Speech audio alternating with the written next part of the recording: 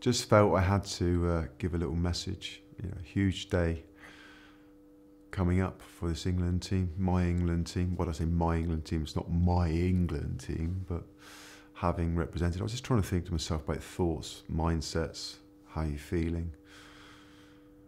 It's like, wow, it makes the hair stand up on the back of my neck now, and I've got nothing to do with it.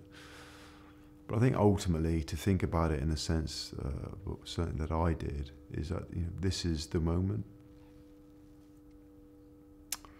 There's no next debrief, recovery session, what's going on, planning, strategies next week, the week after, because ultimately it's the next game. And the pressures that come with that, the mindset which comes with that, it's hard, it's tough. And this is who you'll find out exactly who can stand up and who can deliver. But that's not in a threatening way, it's a way to enjoy it. You know, big occasion, big players, big decisions. This is why you train, this is why you do it, this is why you sacrifice, this is why you stay away from home for long periods of time, train, push in the gym, analysing recovery, physios, pain, next, move on, stronger, faster, fitter, better, more skillful, rain, cold, miserable, sleet, snow.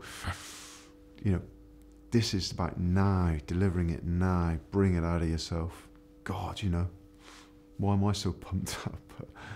But I think that's my message to my England team. You do all that for moments like this. And if you can deliver it, give your very best. And your very best will always be good enough for me.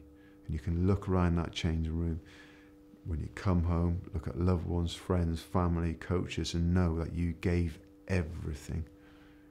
Nobody can ever ask more of you. But that takes courage, guts, determination.